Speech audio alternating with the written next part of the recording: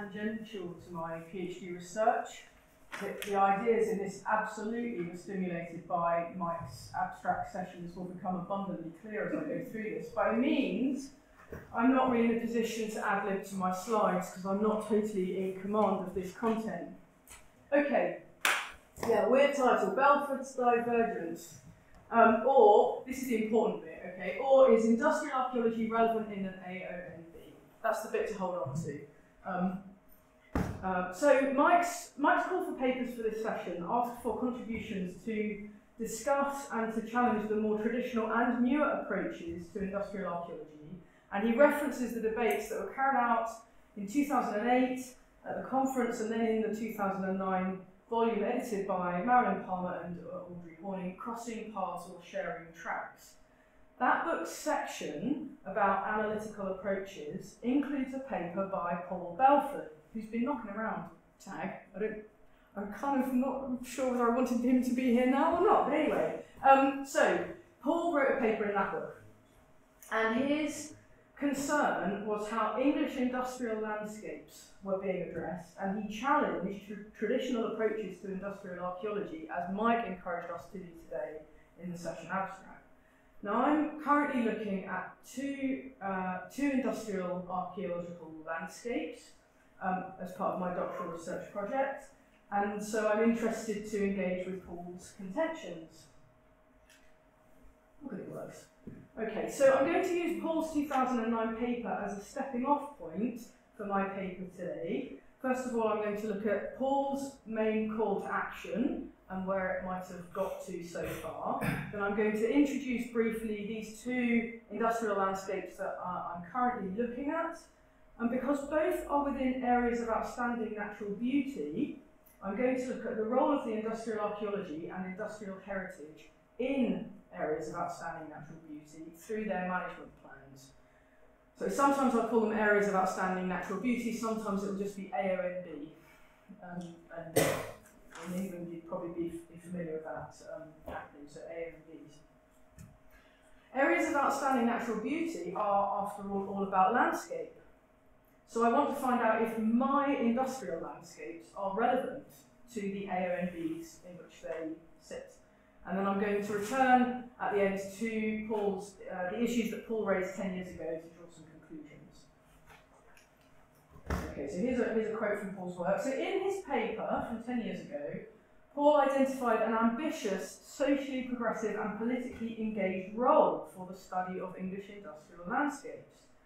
But he also identified, well that's this role here, really. This is the headline quote really from his concluding paragraph. But he also identified a series of things that he called divergences. So a series of parting of the ways in research practices and perceptions of landscape, which in his view had hampered not only the study of industrial landscapes, but also archaeologists' ability and possibly their inclination to use their research to engage with the pressing problems of the modern world. So he made this call for arms, and I feel that this is echoed in Mike's questions for us today. How relevant or understood is industrial archaeology and heritage in the second decade of the 21st century? As I wrote this paper, COP24, the United Nations Climate Change Conference, was underway in Poland, and I can't but help reflect somewhat ruefully on Paul's accusation that industrial archaeologists have ignored the part that their studies could play in tackling issues of pollution, environmental degradation and globalisation, for example. Now that's not to say that things haven't changed since 2009, although I'm not sure how much that's down to industrial archaeologists and heritage. Speaking anecdotally, for example through the very narrow and self-selecting prism of my Twitter feed, I grant you that, the industrial heritage people, and here's one of my favourites, Crofton B mentions, I live in Wiltshire, they're just down the road from me. So the industrial heritage people are currently concerned with attracting punters to their Christmas visitor events, while it's the environmental historians who are making the running in teaching and publishing on sustainable development, colonialism and other big issues that Paul mentioned 10 years ago. Now I don't expect you to read that, but on the right we've got a tweet that says, excellent thread for the end of my energy history class this semester. It's about rioting in France right now. Whereas the Crofton B mentions want people to go and listen to Ron Hutton talking about Christmas. Right, so it's unfair of me, not to compare like with like. But it is interesting to look at some of the differences between the disciplines of industrial archaeology and environmental history in the light of Paul's aspirations for industrial landscape studies. So this is the front page of the American Society for Environmental History, and it's very clear in its mission and vision statements about the global impact that its research and advocacy should achieve. Environmental history is acknowledged in Lisa Brady's summation of the discipline to have a moral impetus of raising awareness of and promoting action to remediate environmental problems and their related social ills. So whilst you'll notice, I think I've underlined it up there, the key subject area is human interactions with the natural world. This means that environmental historians are researching and writing on subjects that overlap with the materialist interests of industrial archaeologists, not the least being mining and quarrying, for example. In contrast, here in the UK, our own Association for Industrial Archaeology turns its potentially wide-ranging gaze from society, environment, landscape and our future onto, down here underneath, the minutiae of the material archaeological record. So I'm going to come back to that difference in outlook between those two groups of people in my concluding section. But for now, let's just try to hold that thought, and we'll go back to Paul's paper. So, I mentioned Paul's characterisation of divergences, which to his mind have caused industrial landscapes to have been undervalued and underutilised in addressing these big issues. I want to look at that in a little bit more detail. And one of the divergences that he talks about is between the practices of industrial archaeology on one hand and those of landscape archaeology on the other. And Paul contrasts commonly site-specific and invariably urban industrial archaeological studies, like some of the things that we've seen so far today, with Hoskinian historical countrysides, landscape archaeology kind of characterised from the 50s onwards, really, the way it was done. And there's both a methodological and an ontological dichotomy in which stereotypes about what constitutes urban and rural landscapes results in unsatisfactory accounts of industrial landscapes.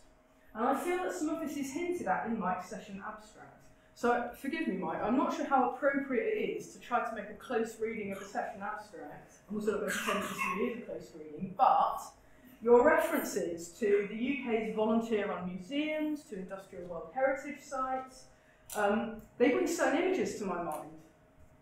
And the likely presence of barriers that industrial archaeology stereotypes might raise, references to urbex and steampunk, stamp collecting, kind of site-based behaviour, they all suggest to me, rightly or wrongly in a conflation of my emotional and embodied responses to your words, a kind of urban, grimy, noisy, heavy industry of moving parts, smelling of coal and steam, and covered in grease and oil.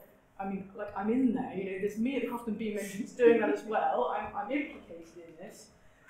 But it's likely researched and delivered by a particular demographic as well. So this is the urban industry stereotype that Paul questioned 10 years ago, pointing out that industrial landscapes are so much more varied in Europe.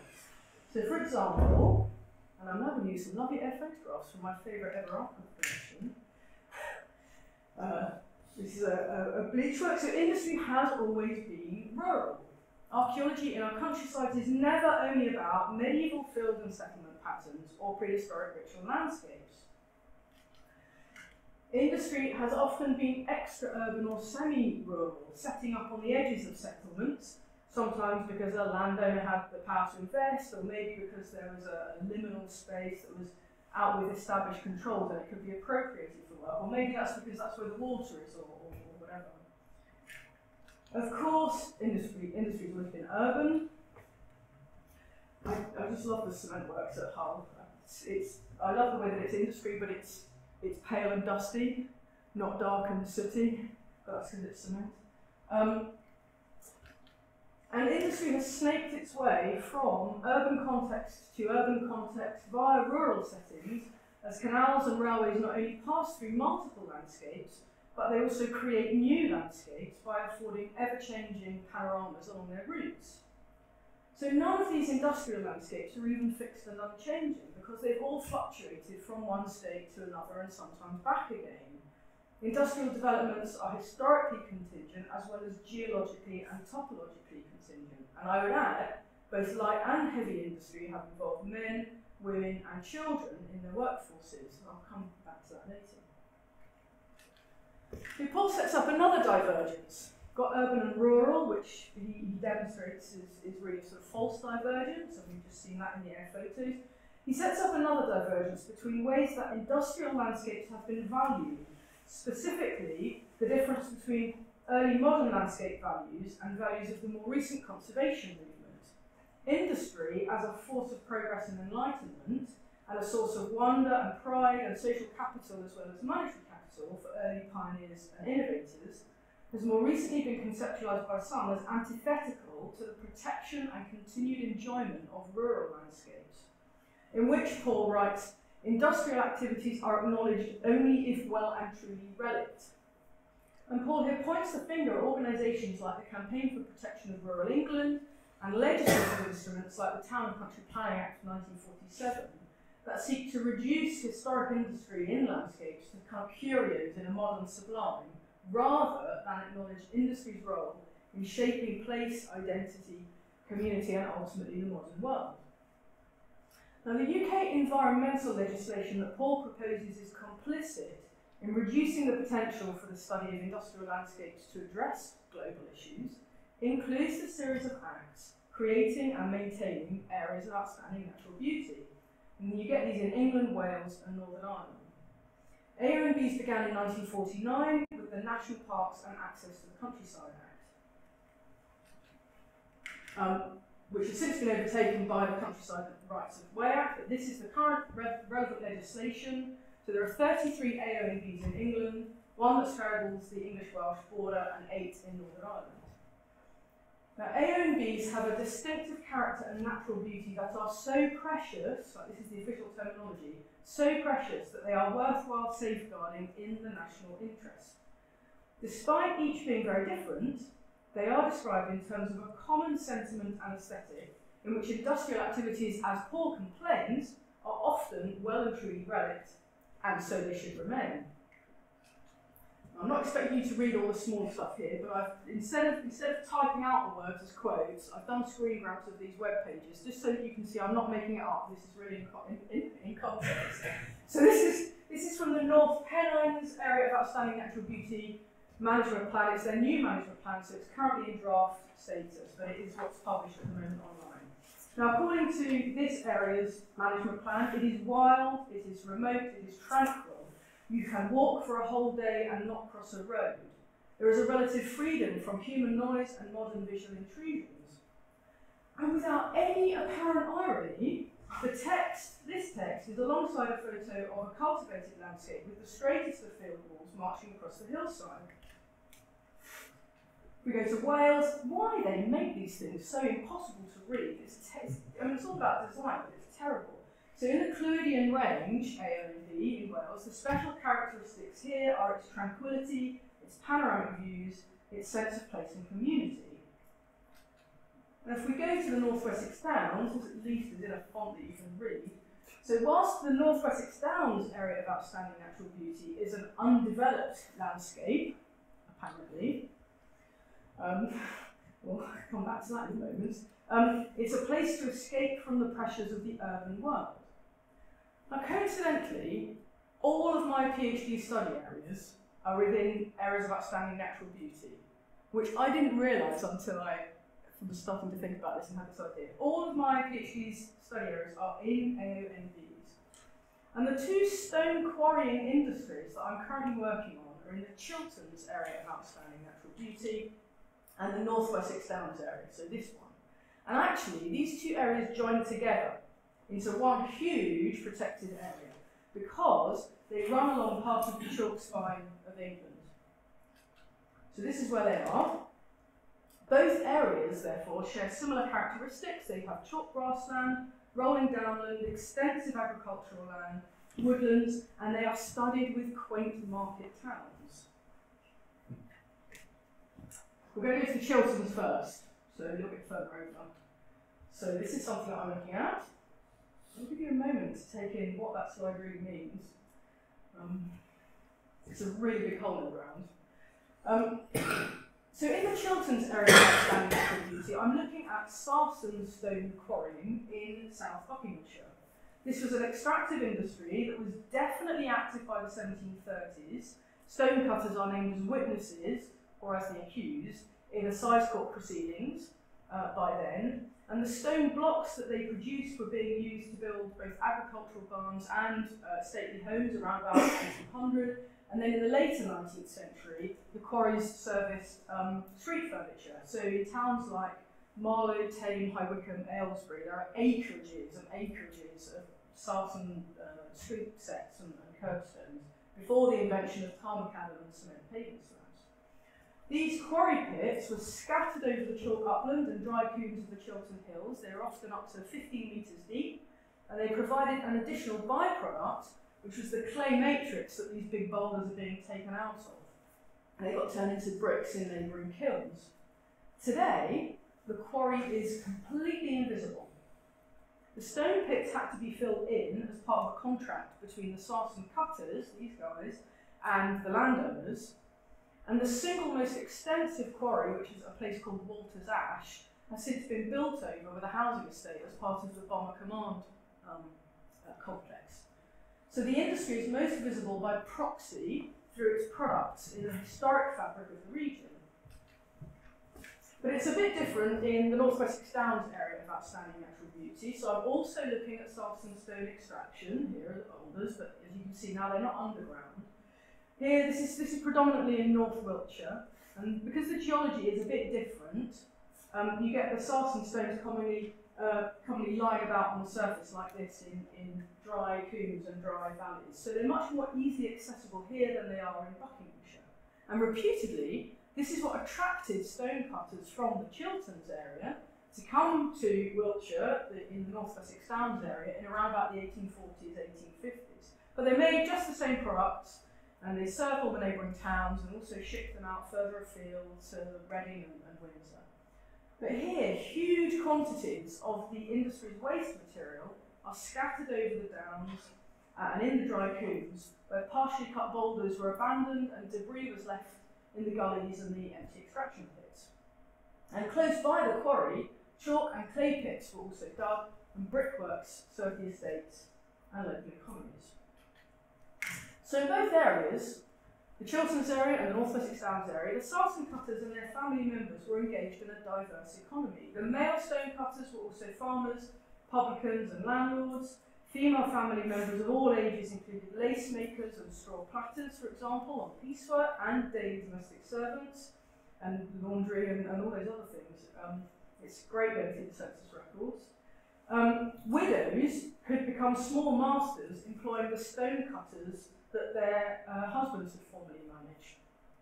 And the stone products were transported by road out of the dispersed quarries, and where possible using canals, although in both areas the canal service is a bit limited. It's not like in Birmingham, for example. The business network extended across and beyond what is now the AONBs, and so of course it included carters and boatmen and their ancillary trades, horses, suppliers of their fodder, their tap and their shoes, blacksmiths making and maintaining a specialist stone cutting toolkit, and a whole host of other trades and trading. So prompted by Paul Belford and his paper from 10 years ago, and given the dominant discourse of this idyllic, rural, empty, natural beauty of the designated landscapes, I asked myself, do these industrial landscapes play any role in the management and presentation of the areas of outstanding natural beauty in which the sarsen stone was quarried? And I thought I'd do that for today by looking at how the words industry and industrial appear in the AONB management plans. Okay. So in the North Wessex Downs management plan, every instance of the word industry refers to a business active in the area of outstanding natural beauty today. This is mostly horse racing and farming, except once when it refers to the loss of river habitats through flood alleviation schemes and past industry. The word industrial is used only 4 times, referring to heritage twice and current industry twice. But the industrial heritage that's identified in this AONB is limited to active heritage attractions. These are the Kent and Avon Canal, the GWR Society at Didcot, Steam Museum in Swindon, Crofton beam engines on the Kent and Avon Canal, and Wilton Windmill. These are all things with moving parts and sound and smell and cool stuff that you can go and visit and play with. Archaeological industry that does not offer a visitor experience is absent from the North Wessex Downs Area of Outstanding Natural Beauty Management Plan. Things are a bit different in the Chilterns Area of Outstanding Natural Beauty Management Plan. The word industry there is used 6 times in reference to the present day and 4 times to past industry, and 3 of those 4 references are to old industries that are still active, albeit on a much smaller scale than they used to be. The word industrial appears 3 times, always describing heritage. But this management plan is explicit in its recognition of the AONB's landscape as an industrial landscape. It says, in many ways, it is also an industrial landscape with relics, that relic word, with relics of early ironworking, charcoal burning, woodworking, furniture making, the railways and canals, brick and tile making, brewing, chalk quarrying, and cement manufacture. And in addition, the historic environment section of the Chilterns Management Plan includes the industrial archaeology of the post-medieval and modern Chiltern Hills. There isn't an exhaustive inventory of the range of features and sites encompassed by industrial archaeology, but its greater prominence means that it is clearly encompassed by the plan's 11 historic environment policies.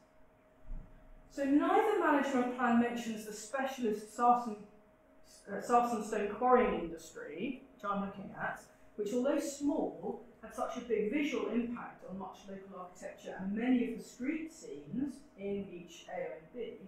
But the Chilterns plan does acknowledge that the beautiful countryside, protected by its special status, is an industrial landscape. And despite the fact that the North Wessex Downs area also had ironworks and brass founding, brewing, timber trades, brickworks, and all these other industries in the landscape, they're absent from the idea of what the area of outstanding natural beauty is. Now the irony is that in North Wiltshire, in the North Wessex Downs area, the protection of nationally significant geology in a romantic rural setting did as much to protect industrial archaeology as it did a beautiful landscape associated with our prehistoric past.